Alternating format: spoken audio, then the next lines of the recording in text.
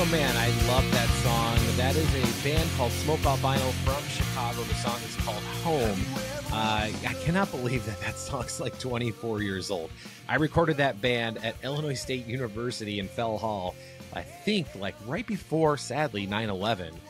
First band to like come play acoustic in our studios in like forever. So thank you for that band for letting me use their song for this podcast. This is the 78 podcast. My name is Tom Barnas. So thank you very much for listening and going over to the website, storiesfromthe78.com. I post about 6 stories a week on the page, and they bring me all over the place, really. You know, I travel far or near, but mostly in Chicago. And this particular week, I had the pleasure of interviewing 2 amazing women. One of them, her name is Amy Bazzari. She wrote this book, The Best Hits on the Blues Highway. Sorry, I have to read that backwards. I'm looking at this thing. The Best Hits on the Blues Highway. Amy Bazzari, incredible storyteller, and she writes about her journey down Route 61 from Nashville to New Orleans. And why is that important, Route 61? Well, if you know anything about Route 66, you know like how Americana Route 66 is, right? So Amy Bazzari writes this incredible book that with these amazing tales that she kind of finds and discovers in a month-long journey to the South. And Route 61 is kind of this super highway, if you will, of blues music. It travels through some of the best cities and states that gave us the blues. And those blues happened to make their way up to Chicago because Chess Records was in Chicago on South Michigan Avenue. And Chess Records recorded some of the most legendary blues artists and music ever recorded. So much so, and this is where we're going to go on a tangent here, so much so that the Rolling Stones were inspired by this music to the point where the Stones came to Chicago and recorded at Chess Records because of all their heroes that recorded there, including like Howlin' Wolf, Buddy Guy, Muddy Waters, you know, Etta James, John Lee Hooker, all of these bands, some of them in the Blues Brothers, if you will, recorded at Chess Records. But one of the stories I wanted to tell you about in Amy's book right here is about the crossroads of the South. It's lore that goes back to, you know, almost 100 years ago, really, you know, because there's legend has it that a artist named Robert Johnson, blues artist from the South, he was not a very good blues player. In fact, he was pretty bad. And people were astounded that it seemed like overnight he became an amazing blues artist, so much so that we still talk about him today. And the funny thing about the Crossroads is it's a place that's known where people go to do things or make deals, if you will, in exchange for your soul. So much so that a show called Supernatural that was on the CW from 2005 to 2015, my favorite show of all time, there's an episode and a character that stems from the Crossroads, the Crossroad demon named...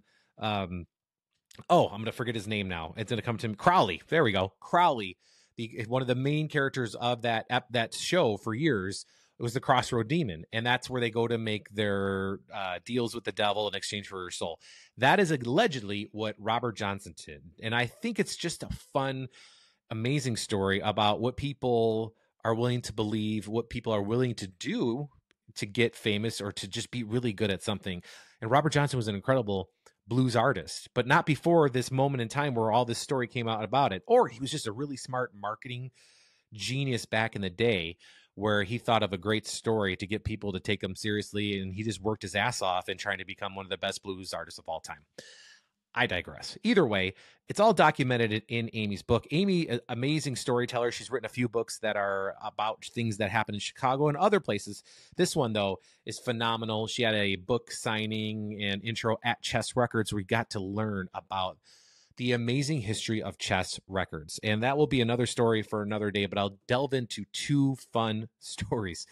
There was a gentleman that was like the Barry Gordy of Chess Records, you know, because Chess was owned by the Chess brothers, but Willie Dixon was like the super producer. He like had this vision of who would sound great on certain albums or working with other artists. People would go to him or go to Chess, and then they say, hey, you know, we really have this person, but we think it would be good with this person. Willie Dixon would be like, I'll figure that out. I'll arrange it, you know. So he would arrange the music, write the music. and he was just a badass. And we wouldn't have the great music we have that came out of Chicago without Willie Dixon or the Chess Brothers for that matter. But one of the stories that I love is the song Johnny Be Good by Chuck Berry. We all know that song, right? And we love it, and you hear it all the time in movies and whatnot, and or on the radio. But Willie Dixon made him rehearse that song. I think it was 47 times before they recorded it. That was just rehearsing it, not to mention then to record it, and back then you kind of needed to record it in one take. They didn't really do what we have now where you can do everything right here on a computer. But that was like Willie Dixon. And there's a whole thing inside of Chess Records that's kind of devoted to him. Great story about him. But then, and I mentioned the other people that have recorded there, like Etta James, who sang the song At Last, the song that President Obama and Mrs. Obama danced to at the inauguration. And then you have Benny Goodman, Muddy Waters. I mentioned Chuck Berry. And then, Bo Diddley and Howlin' Wolf also recorded there. And, started off in Tennessee, made their way up to Chicago, and this became this thing. And the last story I'll leave with Chess Records is the Rolling Stones were inspired by blues out of Chicago, something that I didn't know until much later in life, probably at a point in time where I really respected music and really understood it outside of my hair metal grunge phase, but, blues music, such an important American music category. I think Chicago doesn't get its due for what it did for that type of music back then, especially, Willie Dixon and what he did in like creating this atmosphere. So the story goes is that the Rolling Stones were super excited. They wanted to come to the States. This is very early on in their career. And they wanted to record at Chess Records in Chicago to pay homage to their blues heroes, including, Willie Dixon, John Lee Hooker, Bo Diddley, all of these amazing blues artists. So the legend has it that Willie Dixon always dressed to the nines, always in like great looking suits and the whole thing. And the Rolling Stones knew that. So, the Stones come to Chess Records. Willie Dixon invites them in. Willie Dixon's dressed to the nines. He's helping them carry some of his gear up the stairs to get up to the stairs. The Stones are also dressed to the nines because they want to impress their hero, who is Willie Dixon, and others that were at the studio on that particular day. And where is the song? Oh, here it is. Okay. So they get into the recording studio. The Stones are setting up all of their equipment. And at Chess Records, you have the studio overlooking the control room overlooks the studio. It's a small space. The walls are designed certain angles for sound. The entire space way ahead of its time in terms of its design, its acoustics. I mean, the floor is on springs here at Chess Records. So it's a legendary place just from an engineering standpoint, let alone the musicians that have played there. So you got the Rolling Stones that are on or inside the studio, and you have all these legendary blues guys that are in the control room looking at the Stones. So legend has it that the Rolling Stones wanted to record a song. So they record the song, and they're so intimidated, they're so nervous that they don't sing because they forgot the words. They were so intimidated by these blues legends looking at them. Little did they know that these blues legends were intimidated by the Rolling Stones because of how big and great they were and what they've turned out to be as their career. But the song is called 2120 South Michigan Avenue. And that is the address of Chess Records. And that's why they called it that. There were supposed to be lyrics to it. They never ended up recording lyrics to that song because allegedly the story goes that the Stones were so intimidated that they forgot. And I just love that story. It's just one of many of the stories that come out of Chess Records that are from the book, The Best Hits on the Blues Highway. My friend Amy Bazzari wrote that incredible book. Another fun and fascinating interview I did was with a woman named Cindy Fee. She was the voice of the Golden Girls, the song Thank You for Being a Friend. Thank you for being a friend. I can't sing, so that's all I'm doing for you.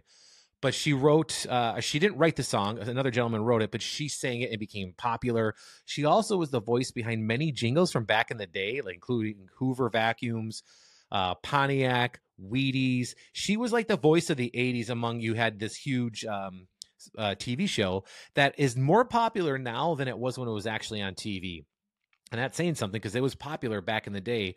But during the pandemic, people found the Golden Girls again, and it found another generation, so much so that Cindy is continually surprised at the fact that the young women and men that find her show, that love the show Golden Girls and love the song. And so she wanted to do a one-woman show to talk about her career, because she's never written a book about it. She doesn't really talk about her career much, but this is a woman that is recorded with Dolly Parton and Kenny Rogers and many, many other people that are the higher echelon of the musical industry. I mean, Whitney Houston.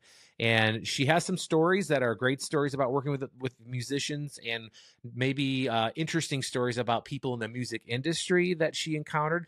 Either way, it's in this one-woman show that happened here and debuted here in Chicago at the Venus Cabaret Theater, that is at the Mercury Theater. And she's fascinating. She sang the song for me when we did the interview right there, just us in the room. And it was one of my favorite things I've ever done. And I met her at a chance moment when I was at an opening for the Golden Girls pop-up restaurant that happened here in Chicago in like the Bucktown neighborhood. And if you remember that, a lot of fun. They kind of recreated the set. But Cindy was there, and I recognized the gentleman. His name is Zach, who does Golden Con, and he started it. He's a Chicago guy. He started it, and he found her by like old school journalism, looking for her and finding records and calling this person that knew this person that knew that person that knew Cindy's husband. And he got her on, and he's kind of like brought her into the center, the spotlight, if you will, on her career being known by many. So I love the story. Cindy Fee, a wonderful woman. She has that soulful voice.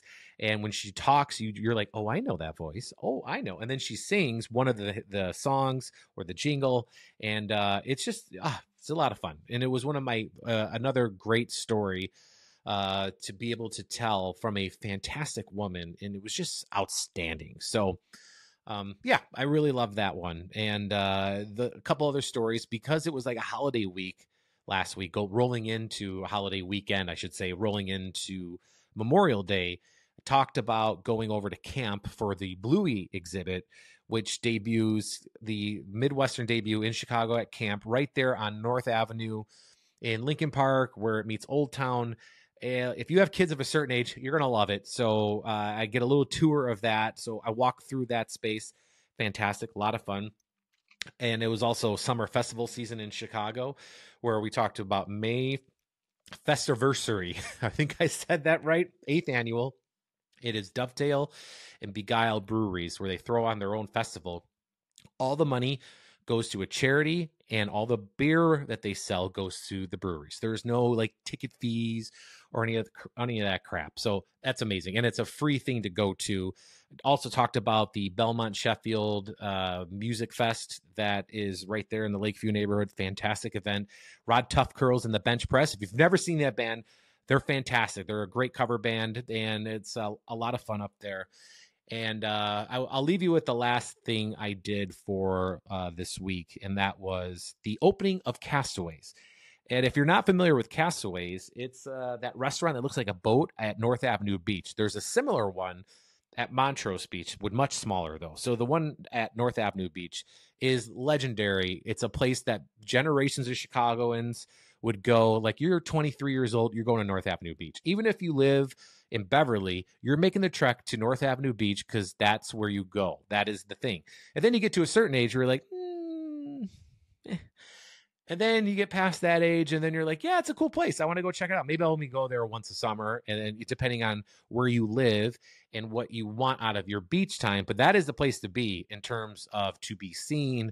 The food, the Stefani restaurant kind of bought or not bought because it's owned by the Park District, but they reopened Castaways from Castaways Bar to Castaways Beach Club, and open right there at North Avenue Beach. A lot of fun, and also great views of the city. You have you look off to your right if you're looking towards the east. You got downtown, you got the lake right there with the sun coming up. And that's what the video is. The video that I posted, and a little story about what you can expect when you eat there and all that fun stuff. And they have a lot of events happening there. But the video is just the sunrise when I was there. And it was an incredible time. We actually covered it for CBS Chicago. Did a whole live segment with it, but a lot of fun. And I would highly recommend heading out to Castaways because of all the crap that people talk about Chicago. And there's a lot of crap. that people talk about Chicago. This is one of the most amazing things about Chicago. I feel like a lot of movies don't get this for some reason. And sometimes it pisses me off because there are so many different vantage points of downtown Chicago that movies or TV shows can show, or that vibe of what it is to live in Chicago, and they just miss the mark constantly. And Castaways and the whole lake vibe, the beachfront, if you will, the lakefront, is something that a lot of shows just don't get. They like put people in the wrong spot. They cut to different things where it's not even the true way that the movie can be filmed or the TV show can be filmed. But Castaways is a spot. And if you want that vibe, but you don't want the amount of people that might be at North Avenue Beach on a Saturday, go up north to Montrose Beach, or hell, even go down to Rainbow Beach near 63rd Street. And you got plenty of those options with less people, if you will. So that is the kind of what I covered for the week. Oh, and I forgot one other thing. And just because it's just this random, what the hell is this kind of a moment. I was up in Milwaukee at Summerfest one year, and I was checking out the Foo Fighters, walked along the Riverwalk there because they have a nice Riverwalk in Milwaukee. I didn't know that, but they have the bronze Fonz, which is Fonzie, you know, from Happy Days. There's a statue of the Fonz up there. There's also, you see like bronze ducks up on the Riverwalk there, and you don't know why. And it's right by like I think it's the third ward, whatever. It's a ward that's a thing right by Summerfest where it's kind of like, I would say the closest version to the West Loop is this area of Milwaukee. And they have these ducks, and the story is Gertie the Duck. And it was a World War II story about how they had to stop construction, their whole thing. Anyhow, there's like these bronze ducks along the Riverwalk in Milwaukee. So you want to learn more about that, check out this story. It's called The Story of Gertie the Duck on Milwaukee's Riverwalk. So those are the stories posted on the Stories from the 78 website. Another story about a muralist that did some great stuff too, but I'll leave you with that for now. So I will talk to you next week. I appreciate you listening. Tell your friends, tell your grandma. I don't care. Just tell whoever who wants to hear about fun stories from Chicago. I appreciate it very much, and I will see you guys next week.